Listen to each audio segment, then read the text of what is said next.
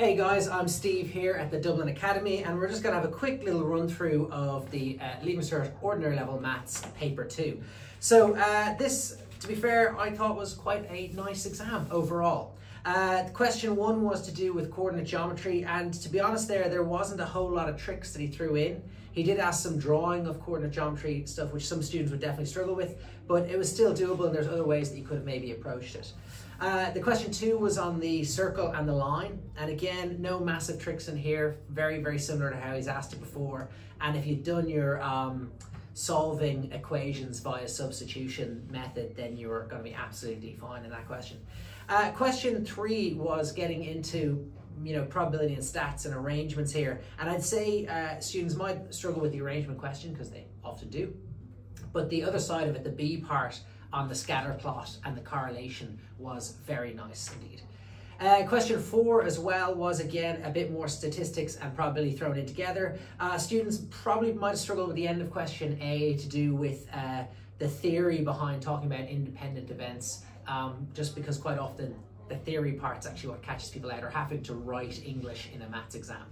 You've done enough of that this week. So over on then to the next one was looking at kind of the area of what was a circle, a square within a circle, and a circle within that square, or circle, square, circle.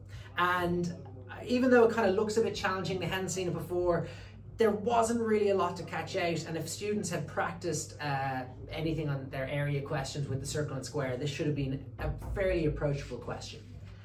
Turning over then, there was a bit on geometry about finding different angles, and a small construction there as well of constructing a parallelogram. So there was nothing massive in here. You just needed to know your rules of parallelogram, and then you're kind of fairly set to go. There was a bit of algebra in part B, but a lot of students would have practiced similar problems to this, so it should have been very approachable. On to the second section, the section B's. So the section B, question 7, was to do with trigonometry and angles and triangles. And I think the only problem really with this first question was asking the students to give the gradient as a percentage. He did give them the equation, which was nice. And he, there was an opportunity there for students to kind of get into the question, but I think when you first look at it, it might have been a bit daunting. But if students actually read it, they might have seen, actually, this is fairly approachable once they got past that part, because it just might not have been a way they'd seen it before. The second part B was very friendly, as was the part C involving cosine and the sine rules there. So then on to question 8. This was a PAV problem, perimeter area volume problem.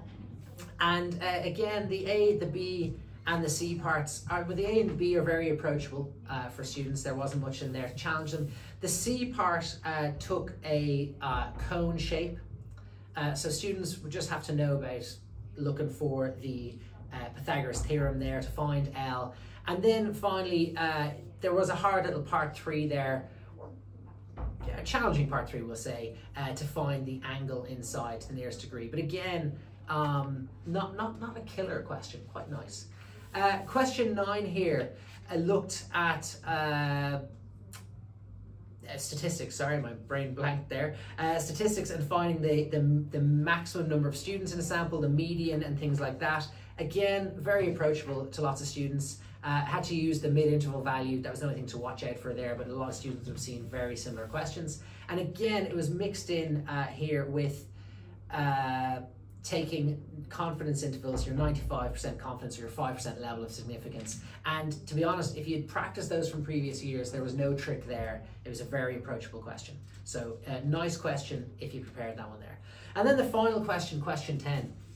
I really liked, okay? It had a pentagon shape with the different angles, and the students had to work out the angle, which was quite nice, work out the sides and all that. And then the C part of it was tucking into actually writing out the number of outcomes that were possible. And it actually even told them that there was 25 outcomes. So that was nice for students, very achievable marks, because you know if you're right or wrong at the end, because there should be 25.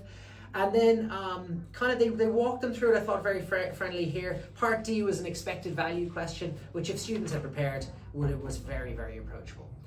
Overall, I thought it was quite a fair paper. Lots for students to do, and I think if you took your time and picked the questions best suited, it should have been quite approachable for everyone. Best of luck in the rest of your exams.